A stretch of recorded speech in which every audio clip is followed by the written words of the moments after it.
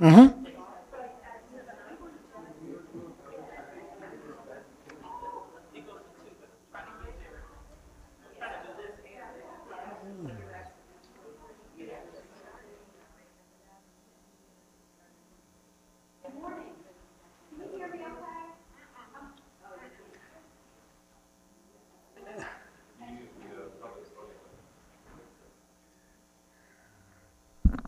Now can you see me? Okay, we're recording. You can start your presentation anytime. Can you hear me? Okay. Oh, there's still an What's this? That's a light. Is that better? Oh, we got yeses all around. Thank you for coming and welcome to the final event in the Community Shares 2010 ORNL campaign. In just a moment, I'll introduce our speaker, who's from IAMS Nature Center. IAMS is one of about 50 Community Shares member groups. And I want to say a few words about Community Shares. Like United Way and complementary to United Way, Community Shares is a federation of charitable nonprofit groups that work together to create a better quality of life. And not only do Community Shares member groups work to alleviate problems, hunger and poverty, inadequate health care, violence, discrimination, environmental degradation, but they also work to mitigate the root causes of those problems. Community Shares is the only charitable federation in Tennessee that includes conservation groups and the Humane Society. We, as UT Battelle employees, can contribute to Community Shares through payroll deduction. And in our mail recently, we got these things. One of them is a brochure that gives lots of information about Community Shares member groups. And the other is a flyer, and on the back is the Community Shares authorization form. This is how you can easily, conveniently, painlessly contribute to Community Shares. And also this year, we are introducing the gift donation. It's a way to make a gift to Community Shares in honor of your friend or family member. Now, this is a meaningful, impactful gift. It is low waste, and it requires no shopping. We also have these certificates. There's some available on the table, and they're available on our website, self-service. So if you contribute to Community Shares, you can print out the certificate, and it'll let the person that you know that you let the person that you honor know that you contributed to Community Shares. So this is a way to contribute to our community and to honor your friends and loved ones at the same time. Our campaign theme this year has been sustainability and the environment. And our partnership with the Sustainable Campus Initiative on several events has been a very good fit. Today's event is jointly sponsored by the ORNL Sustainable Campus Initiative. It is a long-term, comprehensive effort to move ORNL campus towards sustainability in its facilities and its operations, and to promote sustainability at work, at home, and in the community. The initiative began 2 years ago, which was before a new executive order was signed last year requiring federal agencies to achieve ambitious greenhouse gas reduction goals. This new order makes the Sustainable Campus Initiative activities much more than just a nice thing to do. We are glad you're here, glad you're interested in creating a bird-friendly yard. Our speaker today is Lyn Bales. He's from IAMS Nature Center, as I mentioned. IAMS is a 275-acre wildlife sanctuary and environmental learning center for everyone and all ages. It's in Knoxville, as I mentioned. It's currently celebrating its 100-year anniversary, and this is a great time to visit. Lyn is the author of 2 books, Natural Histories, Stories of the Tennessee Valley, and the recently released Ghost Birds, Jim Tanner, and the Quest for the Ivory-billed Woodpecker. And I believe he has copies here. Lyn writes a fascinating blog, and his articles include one that was published in September in the Smithsonian Magazine. Lyn is a photographer, an artist, a storyteller, and a 5th-generation Gatlinburg native. We are privileged to have him here today to tell us about creating a bird-friendly yard. Let's welcome Lyn Bales.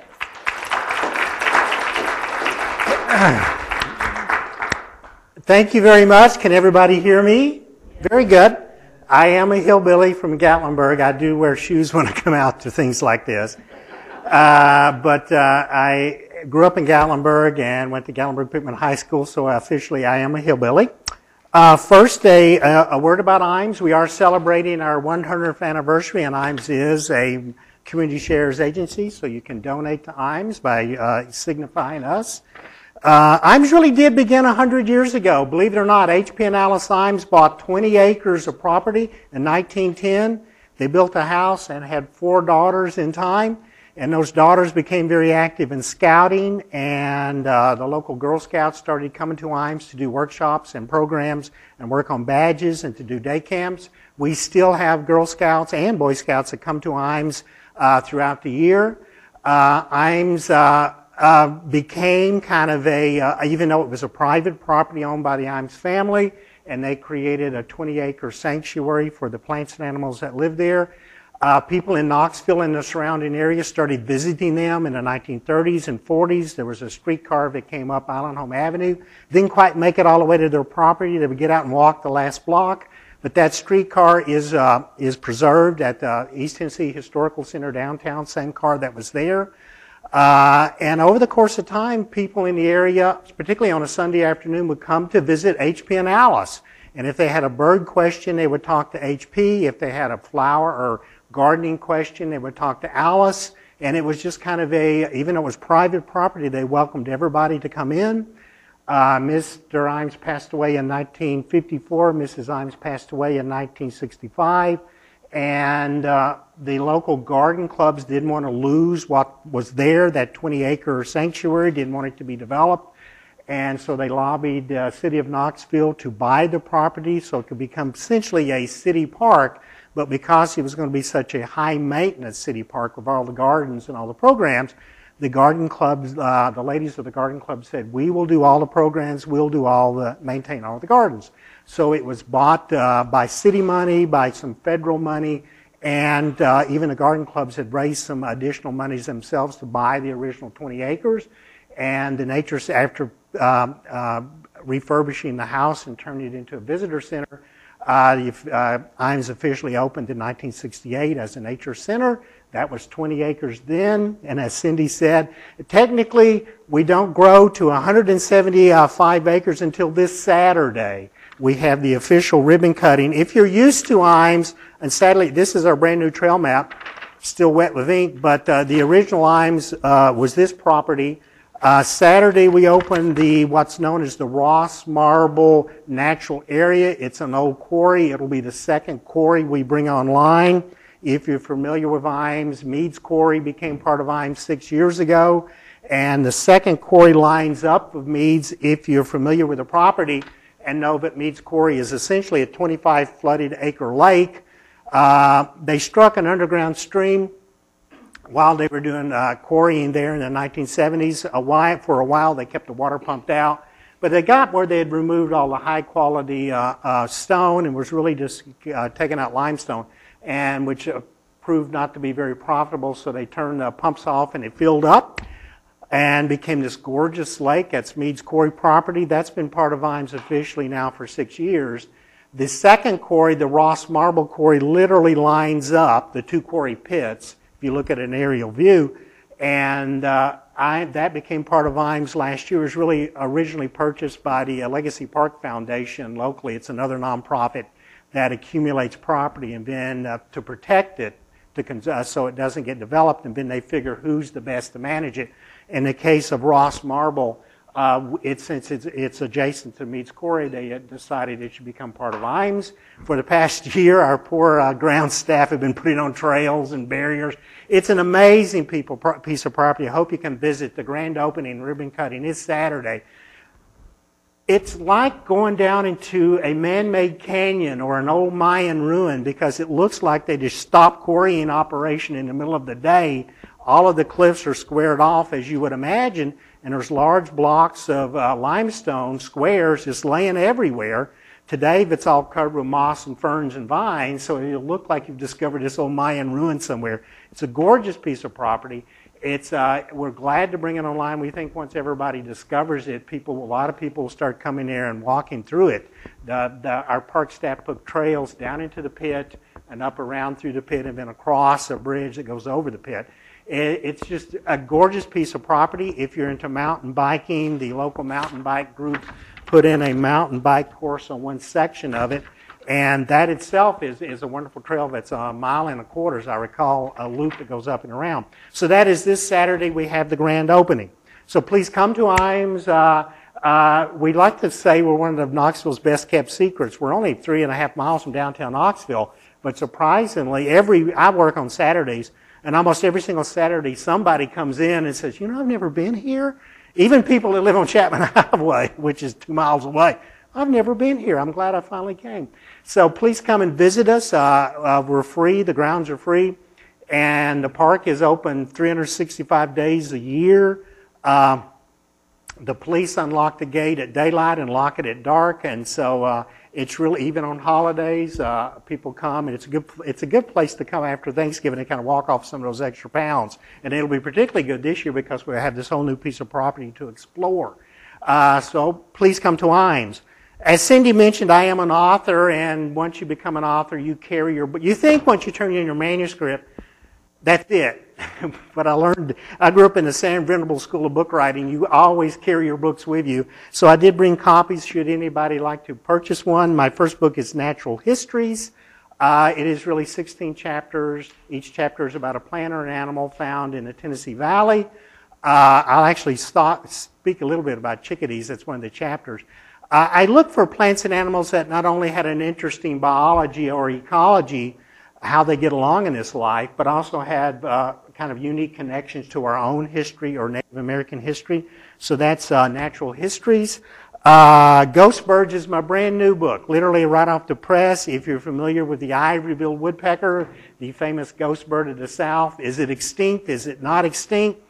Luckily, I did not have to answer that because my book takes place 1935 to 1941. It covers the days that Jim Tanner, if you know the story of the ivory bill, you know that Jim Tanner was the man that literally wrote the book on the ivory bill. He was a grad student at Cornell University and received the first Audubon research grant to study an individual disappearing species and spent 3 years. It's a great job, couldn't you imagine? During the Depression, he spent 3 years, he was in his early 20s, traveling from swamp to swamp to swamp in the South in a Model A Ford where he could get it. Eventually, he would get it stuck in the mud and have to just keep going, walk the rest of the way, looking for the ivory-billed woodpecker. His findings and research became his dissertation for Cornell. That's how he became Dr. James Tanner. And it eventually was released. Audubon Society published it in 1942. It's still in print. Dover Publishing prints it now.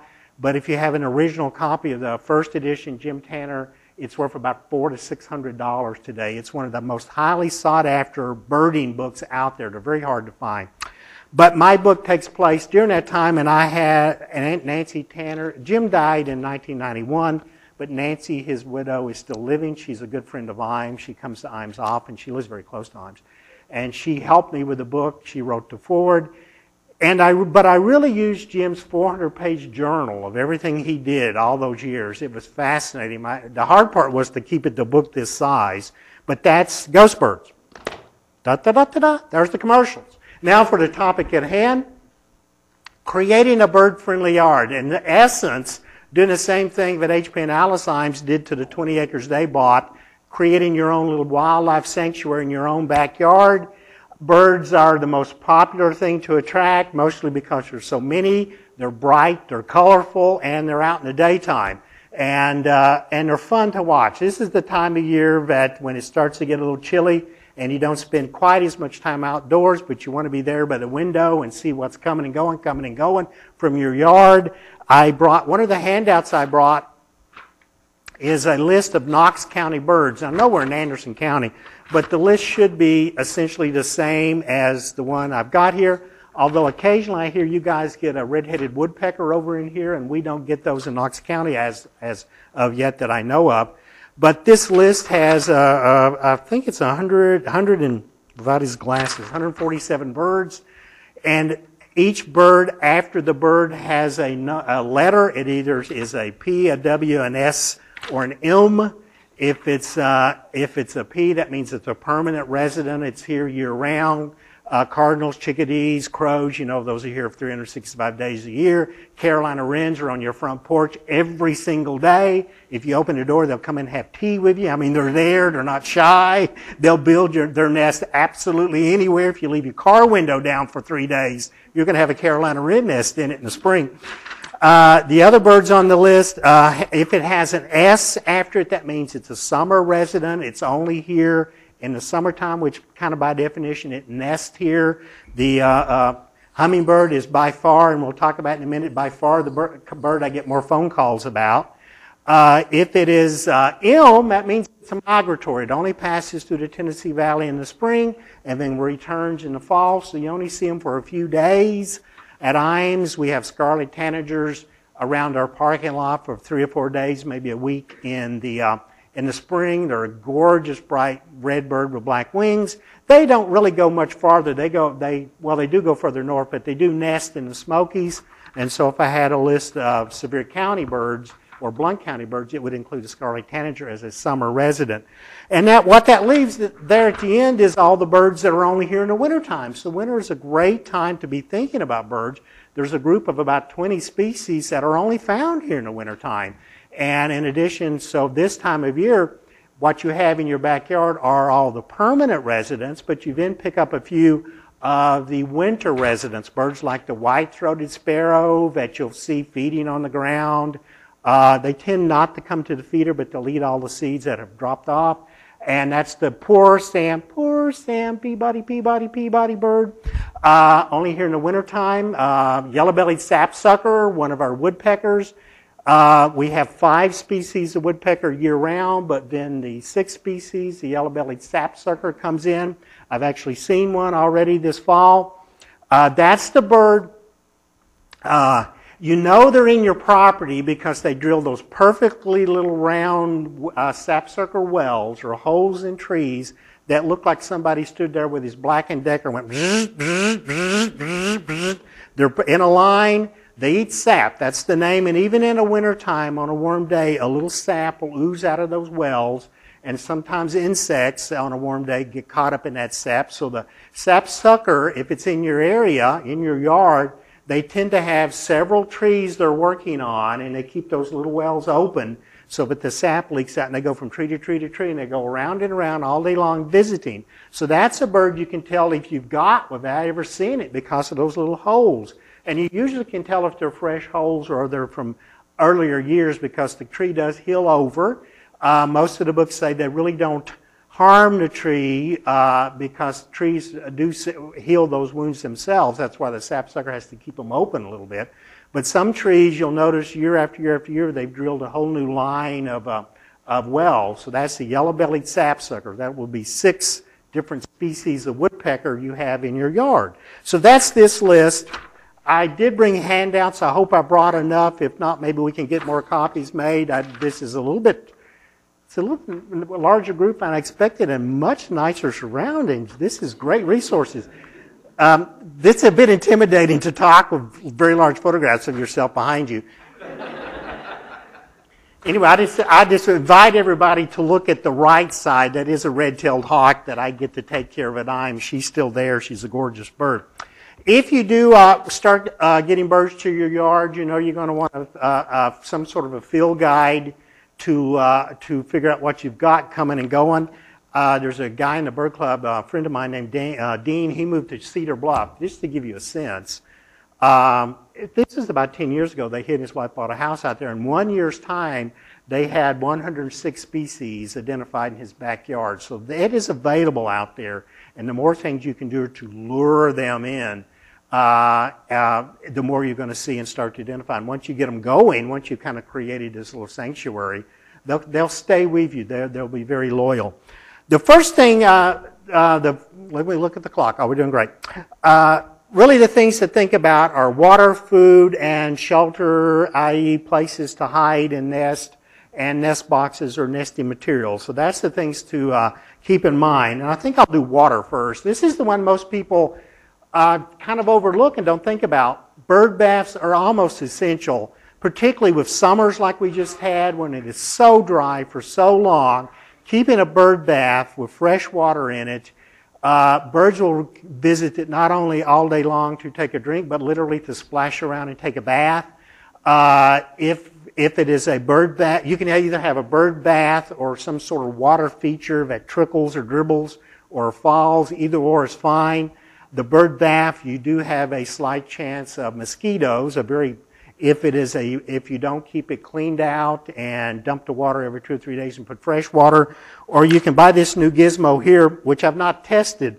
It's called a water wiggler, and it runs on battery. You just set it down in the bird bath, and I have a rock in the middle of mine, so they hop on, but this would work just as well. But it jiggles, and it keeps just a slight little ripple to the water, and mosquitoes will not lay eggs in water that's rippling. And so mosquitoes won't use it, plus the kind of ripply water will attract birds to it. They'll see it and come down. But in the wintertime, you don't really have to worry about mosquitoes, but it's just as hard for birds to find water, particularly if it's very cold and everything's frozen. What I have at home is a heated bird bath. And it's not like one of those pools in Gatlinburg that is heated to 78 degrees. It just keeps the water above freezing, and what I bought was it's essentially a plastic bird bath that I plug in the wintertime. And on a very, very cold day, when everything else is kind of frozen, it gets a lot of activity. I remember about 2 winters ago, I looked out and there was like 8 bluebirds sitting around the ring, taking turns drinking and taking baths. And you can know how they must have really appreciated that. I normally don't get bluebirds because I live in the woods. And to see them on a winter's day was very cheerful to have that little ring of bluebirds waiting for their baths. And, it's like, oh, thank you, thank you. So that's the one thing to keep in mind. Bird baths can be as simple as a large ceramic pot or basin that you would buy that you just dump the water every 2 days and put fresh water in it, or as elaborate as you want to spend. I got a phone call this was about 8 years ago. I write a column in Farragut and have written it for 11 years. And I got a call, and I wrote a column about this. A guy lived in West Knoxville, and he had one of those 3-tiered fountains, and with water trickling from one tier to the other, and said, Lyn, I think I've got a bald eagle taking a bath in my fountain. And is that possible? And I said, well, you're there. What does it look like? It's certainly possible, and he described it as, bald eagles are one of those birds that's pretty easy to identify. It's a massive bird with a white head, dark body, and a white tail.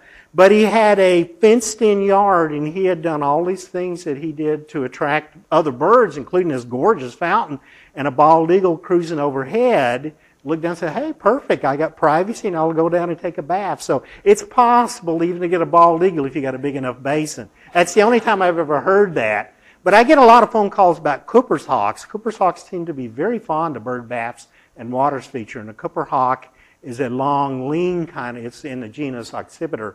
They're the basketball, the fast hawks group that we have. So any sort of a water feature or water bird bath, and you want to put these things where you can watch them, because that's half the fun, is just being able to sit there indoors in your breakfast nook or out on your deck and kind of watch all this activity. So I certainly recommend some sort of bird bath or water feature. They really need water, particularly in the heat of summer and in the cold of winter. Next thing, of course, are bird feeders. The first thing are seed feeders. I usually try to keep one seed feeder year-round. Some people don't feed in the summertime, and that's okay. There tends to be, if you're going to stop feeding, wait till about May or June, because there's not a lot of ripe seeds early in the season. A lot of people, as soon as they see birds in their yard, will stop putting seeds in their feeder, say in April and May, or March or April, somewhere in that general area. And that's when the parent birds are feeding their young birds, and they really need to find food to feed, so they got extra mouths to feed. And the seed crop really isn't in that early. So I would try to keep, if you want to stop in the summer, that's okay, but I would keep seeds going at least, say, to early June, and then maybe slack off. But I always try to keep at least one seed feeder all year round, because that kind of keeps the birds loyal to you. and they don't move down to your neighbor's yard to their feeder. So keep one feeder year-round with seeds, and as I get into wintertime and the colder winter, I usually crank up 3 or 4 other feeders around the property. People ask, what's the best seeds? So you really can't go wrong with sunflower seeds, either the black oil or the gray striped, whatever you can find, because most birds eat them. Even the little guys will crack them open and eat the pulp that's inside, and all the way up to the bigger ones like cardinals.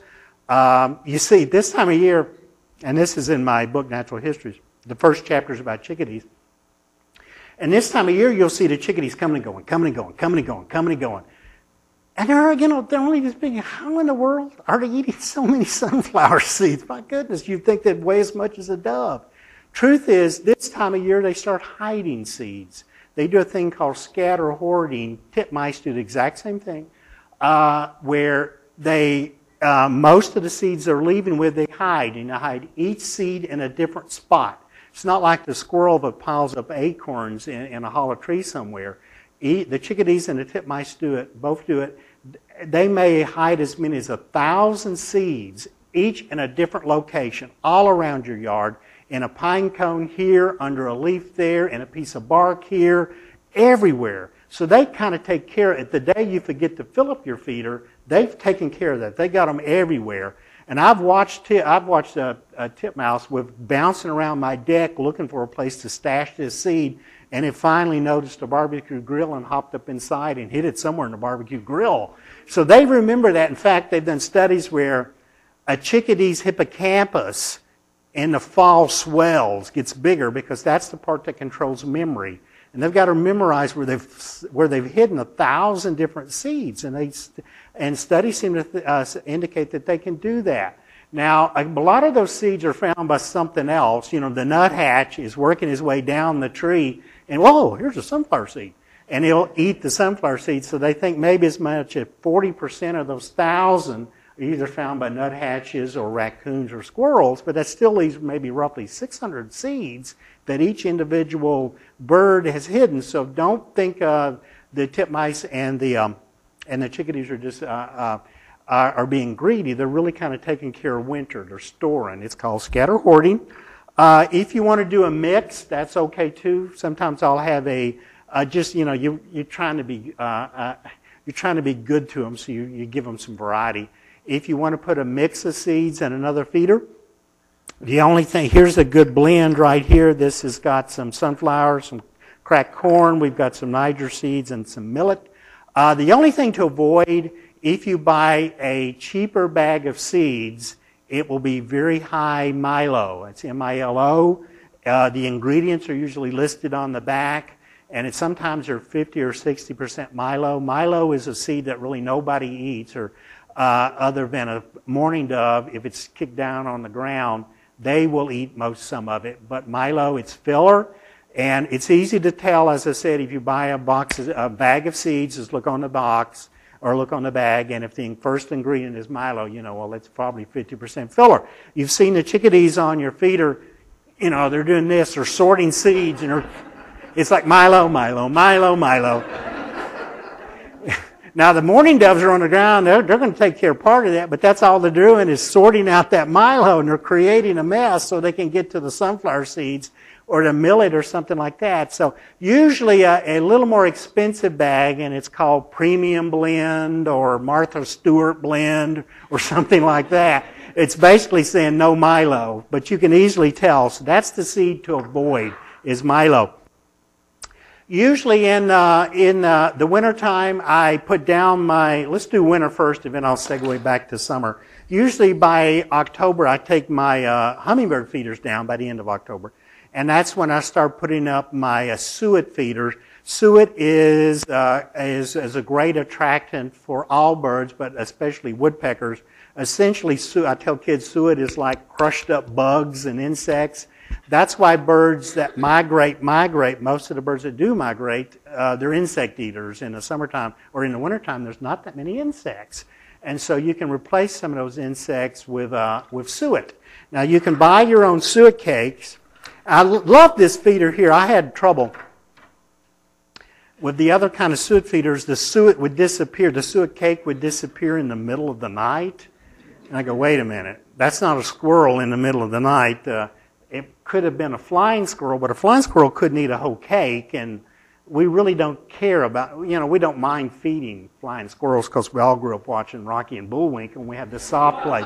If a moose comes to our backyard or a flying squirrel, we're fine with that. That's that Rocky and Bullwinkle influence. But I really got a suspicion that it was probably a raccoon because only a raccoon could eat this much suet overnight.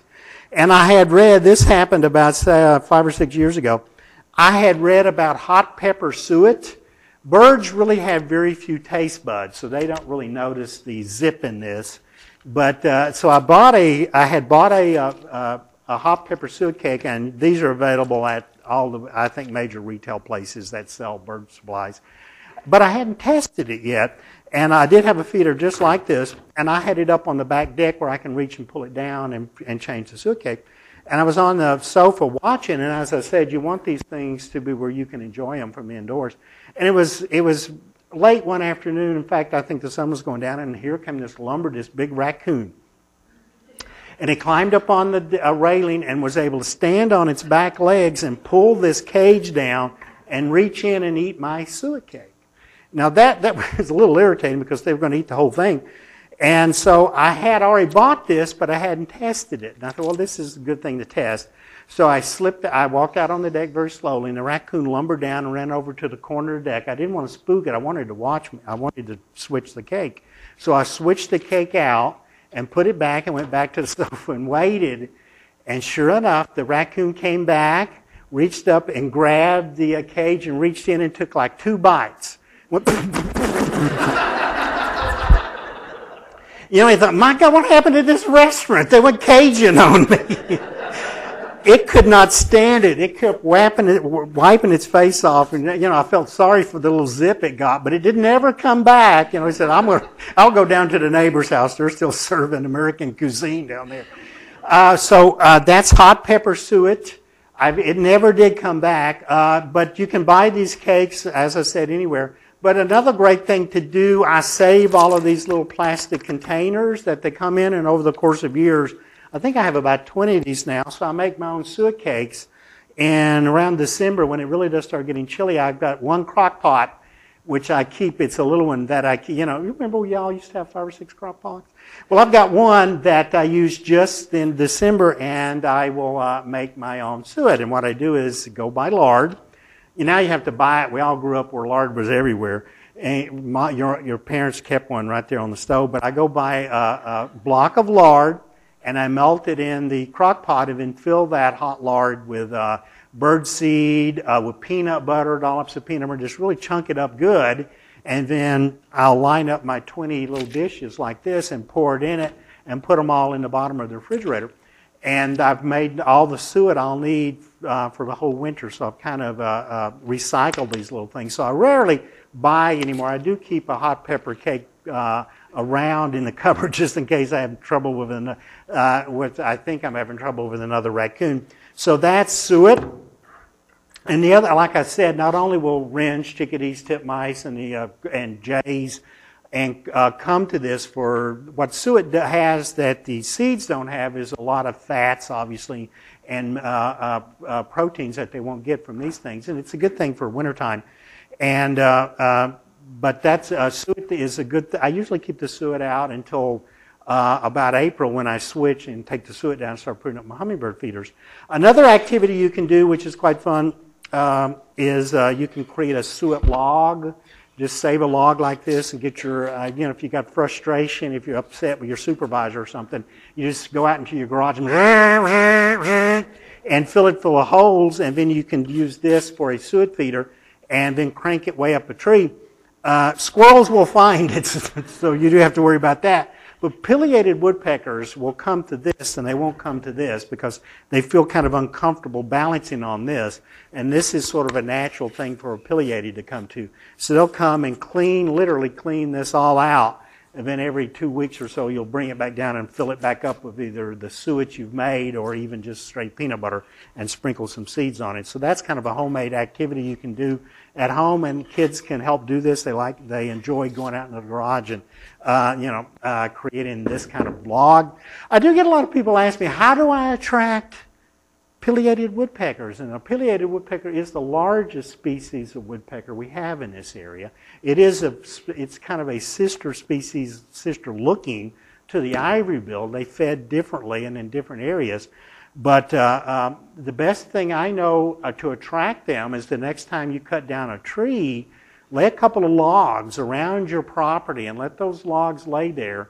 The difference between an ivory-bill and a pileated as far as what they fed on, ivory bills would look for trees that had been dead less than 2 years. They were stronger birds and could rip the bark and rip into a tree that had been dead 2 years or less than 2 years. After it's been dead 2 years and that bark is starting to really loosen up and under the bark is filled with carpenter ants and beetle larvae, that's when the pileateds would take over, and they'll come to those logs that you have laying around your property and just shred them, turn them into mulch after they've been there for 2 years. I've done this several times, and literally what's left by the end of it's just a pile of kind of chipped up mulch. So that's one way of attracting pileated woodpeckers to your property. Another activity we do at IMES every December is to make pine cone suet feeders, where you take save your pine cones around, and you can decorate them with ribbons and yarn, and then fill these with peanut butter and sprinkle it all with seeds. A great thing to do with kids at Christmas time is to pick an evergreen outside one of the windows and make 20 or 30 or 40 of these and hang them all over the tree with bright red ribbon. And the birds just literally come and go from that. So it's kind of a great gift for birds. When at IMES every December we do a holiday craft party. It's usually the first Saturday in the month. And I'm at the Pinecone Suet Station and have done it for years, so we make a lot of these for the kids. So that's suet. Okay? As I said, let me look at the clock. As I said, usually in April I take my suet feeders down, and that's when I move over to hummingbird feeders. I get a lot of phone. This is by far the bird I get more phone calls about, more emails about, is the ruby-throated hummingbird. It's everyone's favorite. It's the tiniest bird in the area, and they're so tiny. I love this. A healthy hummingbird weighs the equivalent of 2 dimes. So the next time you're holding 2 dimes, that's how much a hummingbird weighs. You wonder, how could that little dynamo who weighs so little be so energetic? They're so energetic because they drink sugar water all day long. It's like you and I drinking Coke all day long. I usually, the number one question I usually get is when to put out the hummingbird feeders. The best rule of thumb is crazy day to crazy day, April Fool's Day to Halloween. We tend not to quite get them as early as the first week of April, but it's possible. But that's just a good thing to remember, crazy day to crazy day. Usually about around April 10th, April 12th, we start getting them in the area. If you want to plant or find a red buckeye, that's a native buckeye species, and plant that in your yard, studies have shown that ruby-throated hummingbirds follow the blooming red buckeyes up in the spring, and of course they bloom earlier in Florida. So as the red buckeyes are blooming northward, that's when the hummingbirds arrive, and I do have a couple of red buckeyes in my yard. And so when I start to see and red buckeyes are a hummingbird favorite, they have red tubular flowers. When they're blooming, I know the hummingbirds are probably back, so that's an indicator species plant-wise to look for a couple of red buckeyes to plant around your yard. And they usually start blooming around April 10th, April 15th, somewhere in Tax Day, somewhere in there. But this is the kind of feeder I prefer. It's called a saucer feeder, where the sugar water, and make your own sugar water. It's just 4 parts water, 1 part sugar. It does not need that red dye in it whatsoever, because most of the feeders have red on them, and hummingbirds are kind of irresistibly drawn to this color. In fact, if you're just starting with hummingbirds and you put your feeder out and you're not attracting them, you can do all kinds of tricks to kind of lure them to your yard. One thing is to scatter a lot of red around your property, tie red ribbons from trees, or red party napkins, just hang them from trees, and a passing hummingbird is going to notice all of this, all these little spots of red, and they'll fly down and investigate and go from ribbon to ribbon to ribbon until they actually find the feeders. And then once they find your feeder, they're going to come and go from the feeder. But I usually start keeping the feeders out in early April, like I said. You mix up a half-gallon of sugar water and keep it in the refrigerator and try to fix it. The other good thing to have is a hummingbird feeder. The other kind are called gravity feeders, where there's usually a stem at the bottom. And those work too, but they'll drip, drip, drip, and maybe put a little messy puddle on your deck, where these won't drip. And because it's a saucer of nectar, and you can buy them bigger than this, they will literally perch because they're feeding straight down, not up. And so they may perch a while and give you a better chance to see them. But this kind will not attract yellow jackets because the yellow jacket's tongue is not long enough to lick up the sugar water, whereas the other kind, the gravity feeders, and I do have both at the house, the yellow jackets can come to them because there's the sugar water drips out. All the sugar water is imitation nectar. That's one of the hummingbird's principal foods.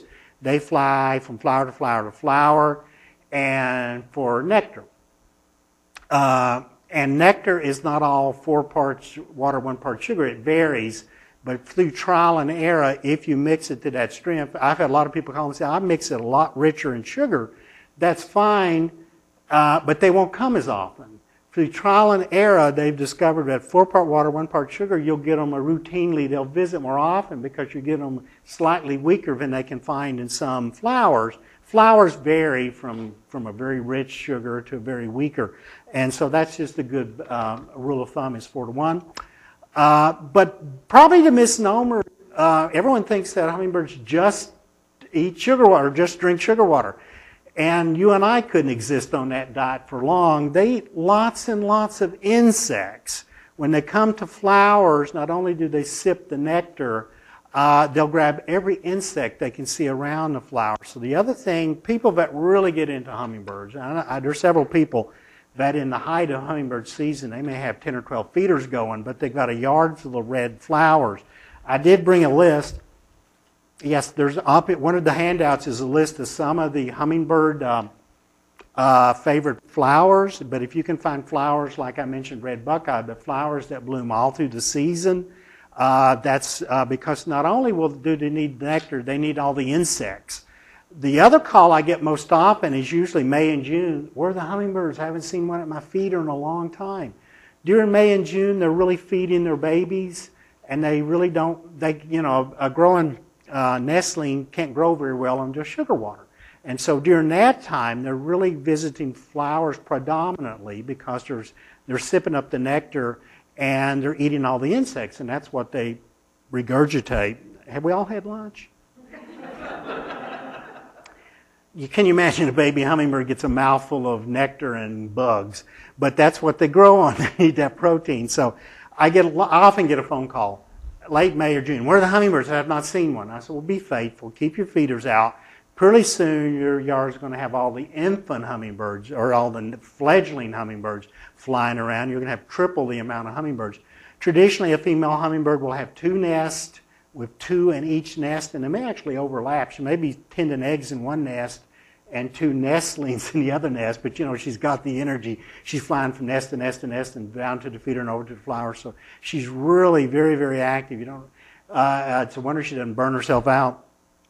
But by the time you get into July, that's when all of a sudden you got a lot of hummingbirds. Hummingbirds migrate. They do start migrating early by the end of July usually. All the adult males will leave the yards, and all the adult males that made it as far north as Canada will flow back through. And so it's the adult males that leave first, followed by the adult females from the Tennessee Valley and then further north. And by the time you get into, say, August, it's just all of those young ones. And they're skinny, and they're trying to fatten up, and they fight with each other, and they bang around at the feeders. I get people call me and say, how can I stop this? They're wrapping each other. And they're like teenagers. You can't stop them. I've seen them grab each other and fall to the ground punching. It's just like those 2 teenagers in the bedroom. What's going on up there? Oh, nothing, nothing. You know what's going on up there. They're punching each other in the ground. Don't worry about it. They're learning tenacity, because when the hummingbirds get to Central and South America, after making that long hop across the Gulf of Mexico, they're the little guys down there. There's a lot of very large hummingbird species when you get down in there. And so our guys are just learning to fight for themselves, to dominate a flower or a plant and take care of it. So that's all that's going on. Okay, so that's hummingbirds. Let's get into nest boxes. Once you've got all of this activity going, once you've got people, you got feeders, you got bird bags, you got hummingbird feeders, you want to have some of those people nest. I mean, some of those birds to nest around you. There's one of the sheets up here is how to build your basic bluebird box, which is this one. But this same box also works for Carolina chickadees, tough titmice, Carolina wrens. I live in the woods and have nest boxes all around my house. And I never really get nesting bluebirds, because bluebirds want a field or property. They'll nest at the edge of woods, but they feed in the broad or a broad backyard if your backyard's big enough. So they just want open space. They eat insects primarily. But if you put up nest boxes just like this all around your house, even if you live in the woods, every one of my nest boxes is used more than once, and it's by those species. The one I had most trouble with was getting a titmouse to use one of the boxes. I never could figure out why, because all the books said so. But they would use the box until I finally found a book that said they rarely nest below 15 feet. I thought, boy, that's going to be a tall post for me to put that box on the top of it. And then I realized that I have a second floor deck and a wood-sided house, and I just nailed a nest box. I reached out as far as I could and nailed the box to the side of my house. And to me, it's cleanable and reachable, but to the titmice, it's 15 feet above the ground. And every year I get titmice at that one box. The other boxes I get Carolina wrens and Carolina chickadees. So even if you don't expect bluebirds, if you don't have any broad open area, then you can still use the same box. And as I said, one of the handouts is the basic instructions on how to build a bluebird box. This kind of standard shape is through trial and error has been pulled together. The key measurements are your nest hole is 1.5 inches. Because if it's bigger, a starling can use it, and so that's a key measurement. You want an overhang and a lip like this, and 6 inches from the bottom of the hole to the bottom of the floor, because a raccoon cannot sit on this and reach around and grab a baby. So a lot of trial and error went into this kind of basic shape. But on the back of this, it's how to modify this size-wise so you can attract all different kinds of other birds that may want a bigger box, like the bird that's right in here. So that's, let me look, oh, we got time. So that's nest boxes. You can put as many as you want around, and as more acreage you have around, obviously the more you can scatter about. If you do want to attract bluebirds, and you do have proper habitat, which is a field, a meadow, or just a very large backyard, you can put up more than one bluebird box as long as they're 100 yards apart. That's a magic number. You can put 2 boxes side by side, and you'll get bluebirds in one and chickadees in the other maybe, but you'll never get 2 bluebirds. They're very territorial, but 100 yards is kind of the magic distance. Or if you put a bluebird box on one side of your house and another one on the other side of the house where they can't see each other, then they can be closer together. Or maybe a shed that blocks the view. But if they can see each other, they will not, one pair of bluebirds will not allow another pair to nest closer than 100 yards. So that's bluebird boxes. But if you've got the property and acreage, you can put up a bluebird trail where each box is, say, 100 yards apart, and you'll get bluebirds. I saw a bluebird on the way out here this morning sitting on the line. Bluebirds are one of the great birds to attract. They are here year-round. The other question I often get about bluebird boxes is what direction should they face, and it really does not matter at all. There's been all kinds of studies. In fact, I have a friend up in Sevier County that's got about 30 bluebird boxes out around his property, and how he works it is he mounts the box to a PVC pipe, And the PVC pipe will keep black rat snakes from climbing it because it's too slick, or raccoons. And then and the PVC pipe is about 6 feet long. And then that slips over your traditional metal fence post for barbed wire. So he drives a fence post in the ground and then just slips this long tube that's got the box hooked to the top. And so he literally, if he wants to move it, if for some reason it's not being used, for whatever reason, then he can literally just take it up and wiggle his post out and move it 20 feet away and do it again. And so it's very easy, but the one thing he does get, because of the way it's mounted, the wind will blow it sometimes to a different direction because that PVC pipe will rotate. And he said the bluebirds don't care which direction it faces. They'll fly out of it and the wind will change it and move it to another direction. They'll fly right back into it. So it doesn't matter the direction they face. The only key thing is to keep them 100 yards apart.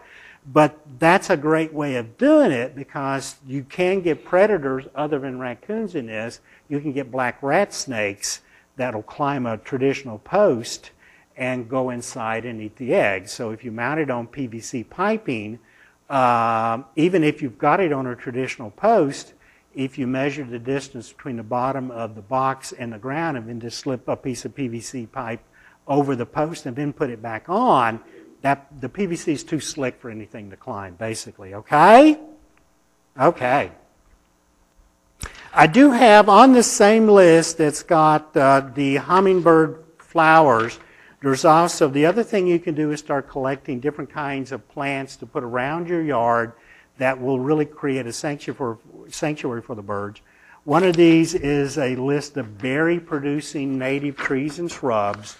A lot of birds eat berries that bloom or ripen from about the first berry I think we have that ripens is sarvis berry, and it usually ripens in early June. But beginning with sarvis berry on through the season, plants like hackberry and beauty bush, even flowering dogwood is a great tree to put in your yard because this time of year, you know, they're covered with those bright red berries. And I've even seen a pileated woodpecker land, because pileated is just like ivory bills. Traditionally, they eat insects, but if they're having trouble finding insects, they will eat soft mast. And one of the soft mast crops is those red berries that are on flowering dogwood. Okay? So I've seen pileated land in a flowering dogwood and pluck off those red berries. So holly, that's another great berry-producing plant, but you want kind of plants that ripen throughout the season, particularly this time of year into winter. Beautyberry is a great shrub that has these magenta berries on it. This time of year, it's absolutely incredibly gorgeous, but those berries will be eventually eaten all through the winter. Mockingbirds are great berry eaters. Bluebirds, when they can't find insects, will switch over and start eating some berries. So any kind of berry-producing tree and shrub that you can put in your yard. And as I said, I've got a list of starter plants here. And there's even some of the flowers that, like purple coneflower, it gets those marvelous heads of seeds this time of year. And finches in particular, they eat seeds primarily. And they will land on that seed head, and it kind of, finch can eat upside down, literally, and they'll pluck out all the seeds. And so there's a lot of flowers on this list that you can have that bloom at different kinds of year and produce seeds as well. Okay, 5 minutes. I think I got most of that in. Are there any questions? I always am mindful. I always have to watch the clock and kind of work my way down. I did bring one live bird, because this is always, and I always save the live bird for the end. I think I gave this away a minute ago. This is an eastern screech owl. You can put up a screech owl box, and the dimensions are on the back of this. It's basically a little bigger than this, and you need to mount it in a tree 15 or 20 feet tall. You do need to have woods near you or on your property. They are a woodland kind of bird. And they will use it year-round to roost in.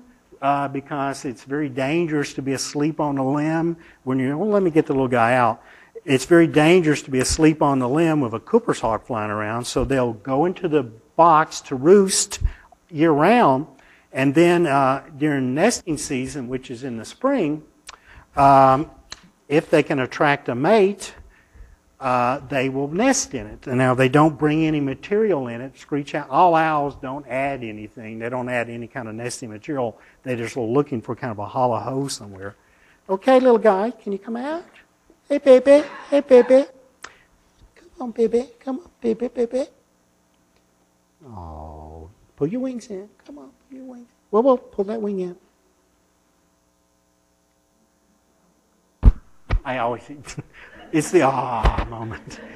This is one of our eastern screech owls. That's another thing that we hope you become an IME supporter on through Community Shares. We take in a lot of injured animals. We do not treat them. We do not have permits to treat injured animals. All the phone calls we get about injured animals, we actually refer them to UT Veterinary Hospital.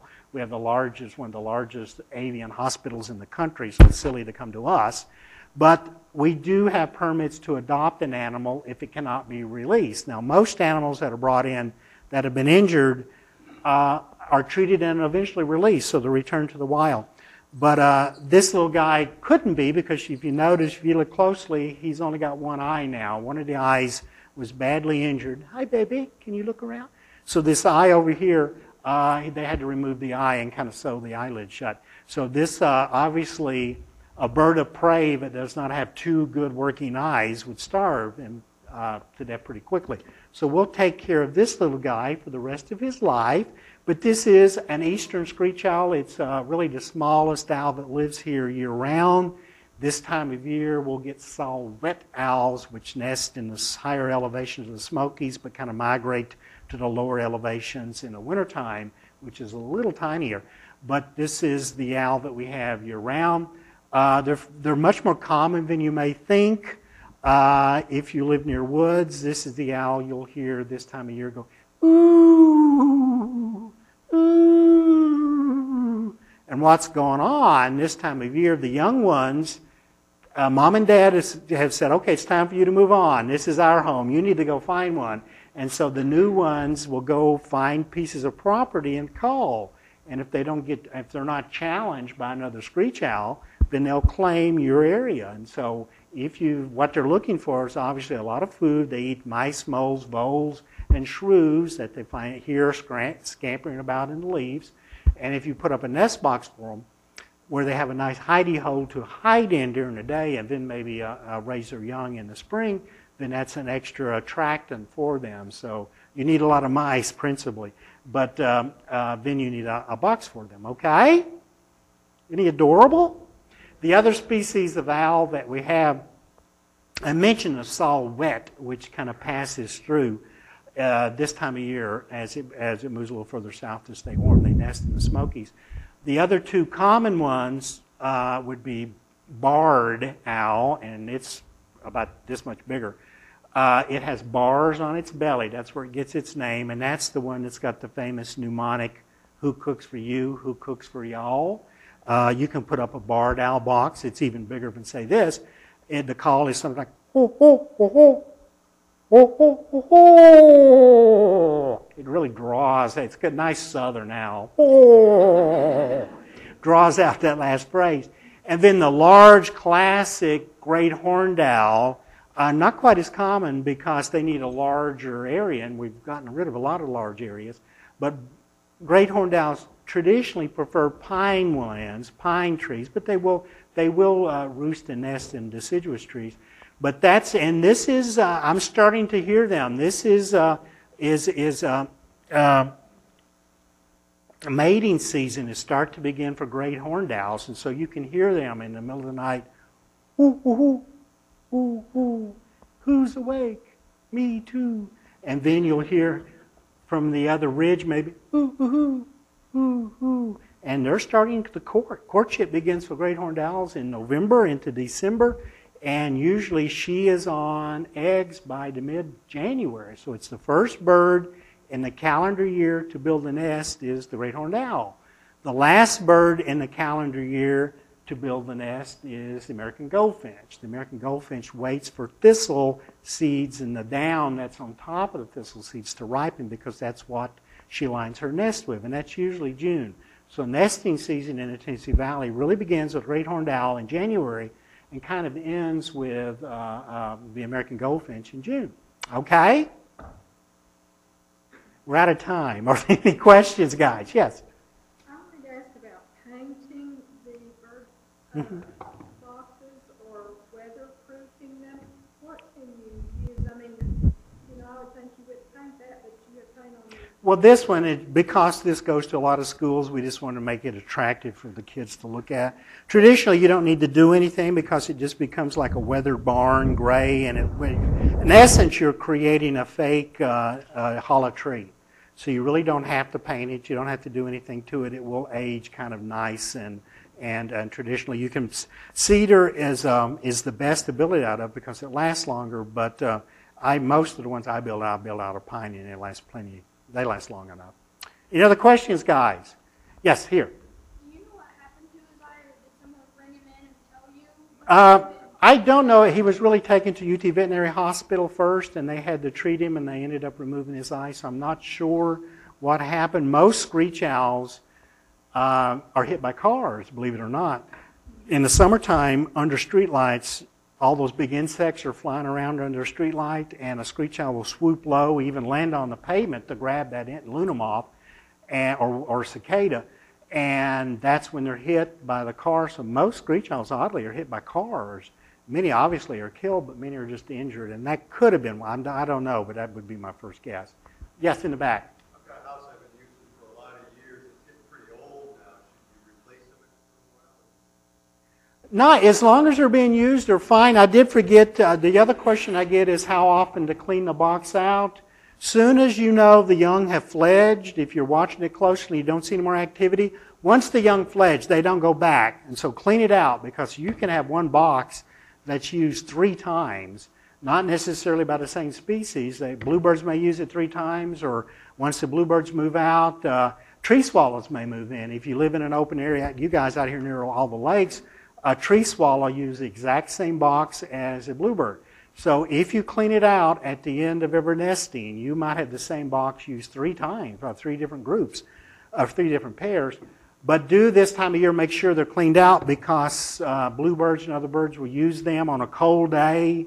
They'll all go down inside to stay warm, and so they use it as kind of a hidey hole in the wintertime. So as long as the box is still being used, sometimes they'll be damaged. Often another bird will kind of start trying to make it bigger and get it bigger than that 1.5 inches, which you don't want. And the best way to fix that is just to get a block of wood and just bore a brand new hole of 1.5 inches and just nail it right on the front, and you've got an extra kind of a new hole. So some of the boxes I have around, I just have to repair, occasionally, fix the roof or fix the hole over. So as long as it's been used, it's still fine. I noticed when you turn it around, it's got an air vent on the back, and that's important. Yeah, it is important. I also, and some I build at home, will bore holes in the side just to keep it airy, because it can get warm. It can get too warm. The other good thing is, if you do have pines, bluebirds use pine needles as their principal nesting material.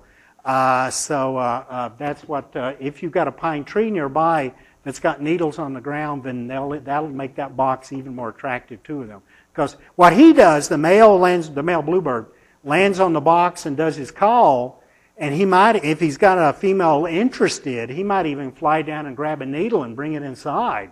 But once she kind of commits to him in the box, he says, okay, it's your turn, and he guards the property, so she does everything else. Any other questions? Turn the L this way a little bit. Yes. More sweet. I can do better than that. Any other questions?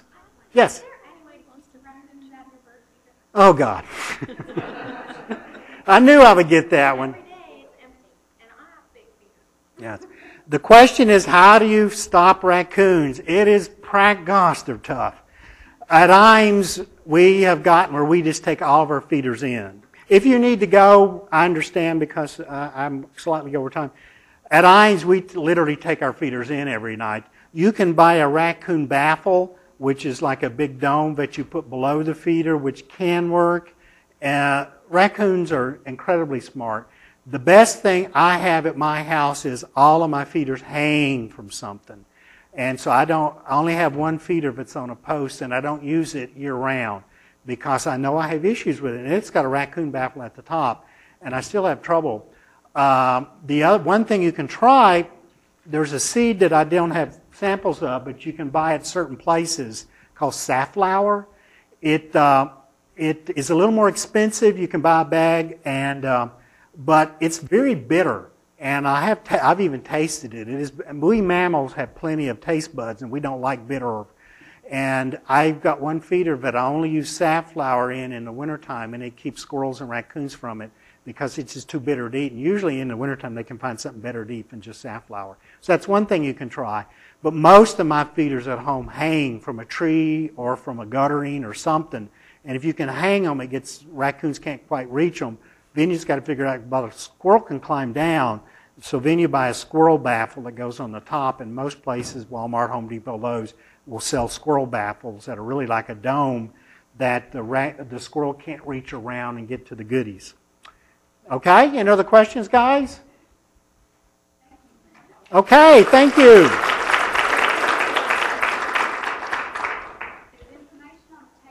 I do have my handouts.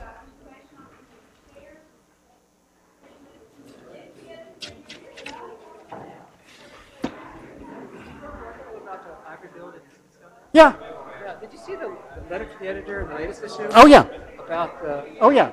I mean, a lot of people, the comments online. I didn't go back to the original article to take a look at the pictures, but what's the deal with, was that letter offline or? I mean, it was way offline. The comments online were even worse. One comment said, online, it's Magazine. oh, yeah.